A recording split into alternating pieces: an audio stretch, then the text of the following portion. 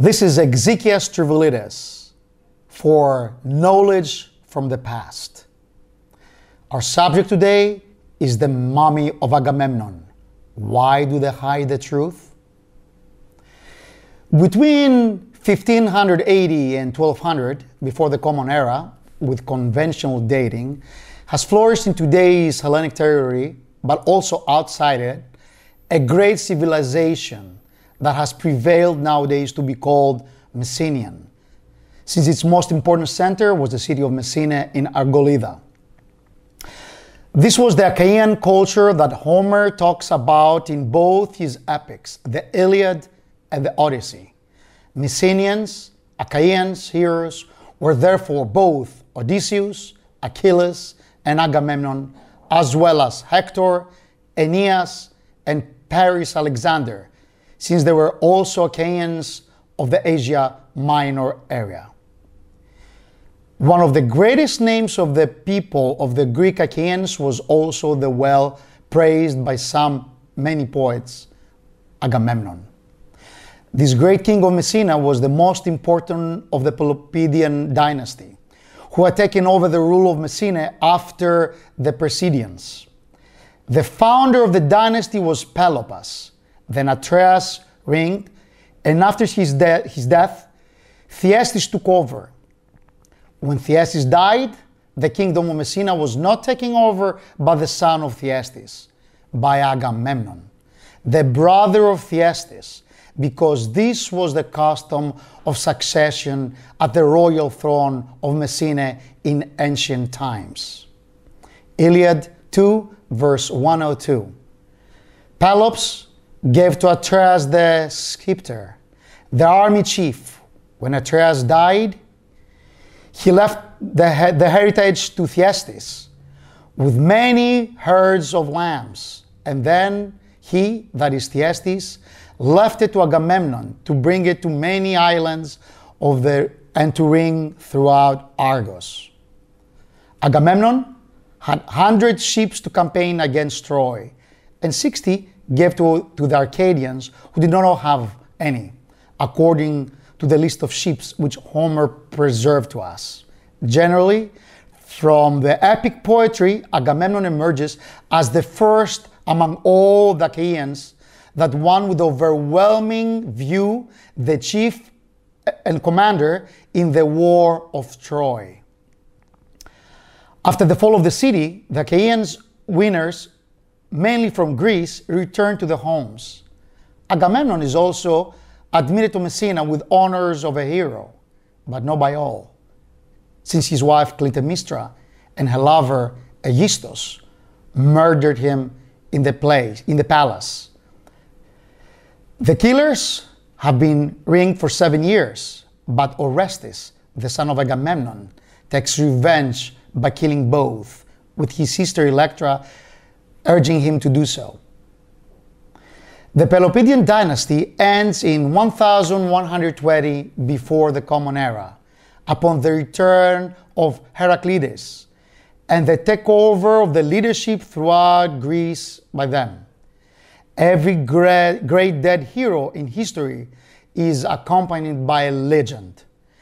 Everyone is looking his tomb as the ultimate contact point, as the last page of the book of a glorious life. So it happened with Agamemnon, and the one who was going to turn this page was no other but Henry Schliemann. He was born on January 6th, 1822 in Germany, and died at the age of 68 on December 26th, 1890 in Naples, Italy. His dream was to become an archaeologist and scholar of classical text, but this was stopped when his father, a priest, was accused of misuse of money. Thus, while studying in a private school for classical studies, it never happened because he could no longer pay. So he left the school and went to work in a grocery store. His only pleasure at work, as he later said, was his friendship with an employee who could recite 100 verses from the Homeric text in ancient Greek. As he wrote, "From that moment, I did not cease to pray God to allow me to learn Greek at some point." In 1842, he worked in Prussia in an accounting firm. From then on, came to him the idea of getting rich to realize his great dreams. He spends no money except for his education. In 2 years, he learned English, French, Italian, and Portuguese on his own. That was his passion. In summer of 1868, he arrived in Greece, and specifically in Ithaca, because he was now identified with his hero, Odysseus. Excavations began with small results. He then excavates in Troy, and in August 1876, he begins excavations in Messina. It starts at the Lion's Gate and then enters the funerary circle A. There also, he made the great discovery, the mummy of Agamemnon, as he called. When the excavation began in burial circle A, the site was covered to the height of 9.5 meters. In this thick layer of embankments, there were a mixture of bones from previous burials, animal bones, and many broken pieces of pottery shells. Below this volume of land, at the end, were the vertical graves of which we're now talking with so much admiration. The tombs have dimensions of 3 to 3.5 by 4.5 to 640 meters, and the depth that reaches to about 4 meters. Within these 6 graves, 19 skeletons were found, of which 8 belonged to men, 9 to women, 2 to small children. The most important dead man, however, was the dead man of the tomb number 5, the one called by Henrik Schliemann Agamemnon. The surprise was enormous. When lifting the now known golden mask, discovered that the dead was embalmed, he was a mummy. It's worthwhile to quote the expert in which Schliemann himself recounts the incident of finding the deceased. The round face with all its flesh was preserved wonderfully under the heavy golden visor. There was no trace of hair, but the 2 eyes were perfect, just like the mouth, which because of the enormous weight it had received, it was wide open, revealing 32 beautiful teeth. All doctors who came to see the deceased concluded from the teeth that this man must have died at the young age of 35. The nose had completely disappeared. With a comment later on, in a statement in the Greek press, he states, "The dead respond fully to the image that my fantasy for the mighty Agamemnon has long ago made." The news traveled fast. People are thrilled. The dead Agamemnon, the legendary king of Messina, was found. A wave of excitement spread all over Greece. In the face of discovery, but very quickly to the entire world. Thousands of people flocked to Messina to see the miracle. Nevertheless, there is a problem. Let us not forget that we're still in the beginning of the archaeological research. How will he preserve the king's mummy just out of the spoils? There was a fear that if they did not watch over the body, that it could fall apart in pieces.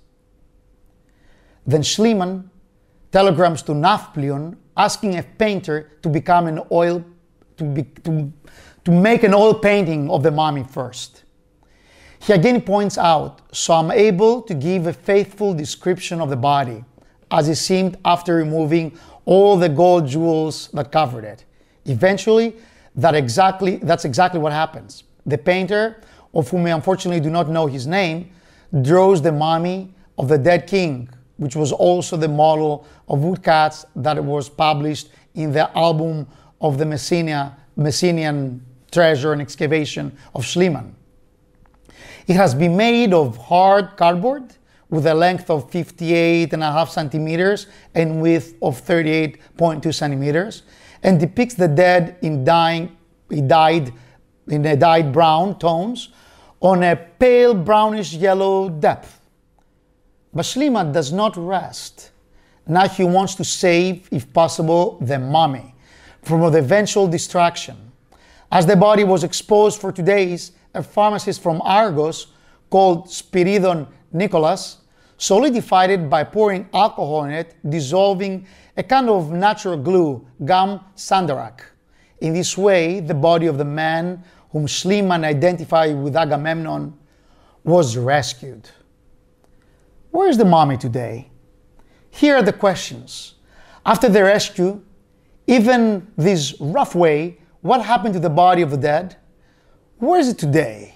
Here again, the excavator himself helps us who in his footnotes from the Messenian album recognizes the contribution of the Archaeological Society of Athens to the rescue work and thanks, because they had undertaken all the work and costs of solidifying the body and removal from the tomb to his transfer to Athens. So we know that the body was moved to Athens, since there can we be more secure source for it than Schliemann himself. And here comes a version in the Ministry of Culture of Greece and the Ministry of Culture of German Democratic Republic in the 1900s to further clarify the mystery. They refer to page 119 of the tribute title Troy, Messina, Tiryns, or Homenos as follows. Then the body was removed with enough difficulty and moved to Athens, and is preserved and kept in the National Archaeological Museum. Here the questions they raise are many, and they need immediate answers from the officials. Why have we never learned about the mummy of Agamemnon? Why is it not exposed to a museum room today? Are there no halls or rooms? Or is considered a minor exhibit? What happens, ladies and gentlemen, responsible archaeologists of the National Archaeological Museum of Athens? If the body had been sheltered in the museum in 1990s, should it not be kept until today? If that's not the case, then responsibilities should be demanded. Today, we come to reveal this fact and to demand, in the name of the national interest and the historical responsibility that this museum also carries, to finally bring to light and to expose the body of this legendary Messenian immediately. Even if he is not the Agamemnon, as perhaps Schliemann romantic nature may have mistakenly identified him, he's still an ancestral deceased, and indeed embalmed great ancestor from the depths of our historical tradition, since the place that he was buried was considered a double sacred sanctuary and was surrounded by a wall, an interior of the burial circle A, and exterior of the Cyclopean Messenian wall itself.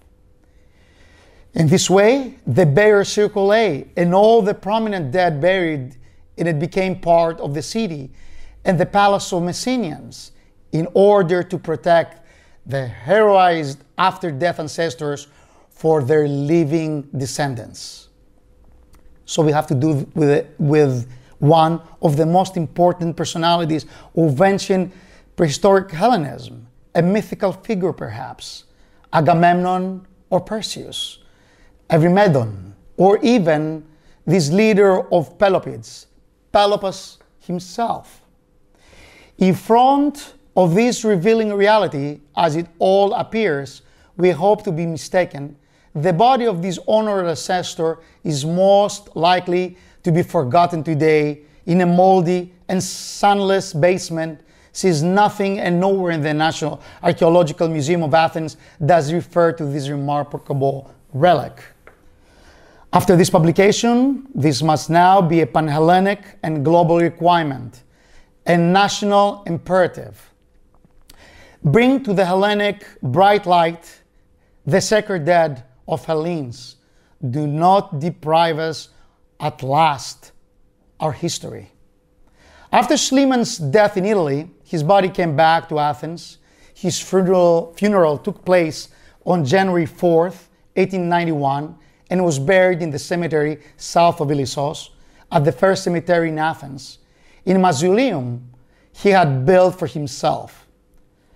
So let the soil that covers it be light, and let us all understand responsible according to the laws, that the protection of archaeological monuments and treasures cannot be imposed only by legal procedures and fancy titles, most of the times as a show, nor with the legal separation of Greek citizens to experts and non-experts, but it needs popular participation and deep awareness of the need to protect the heritage that our forefathers gave us.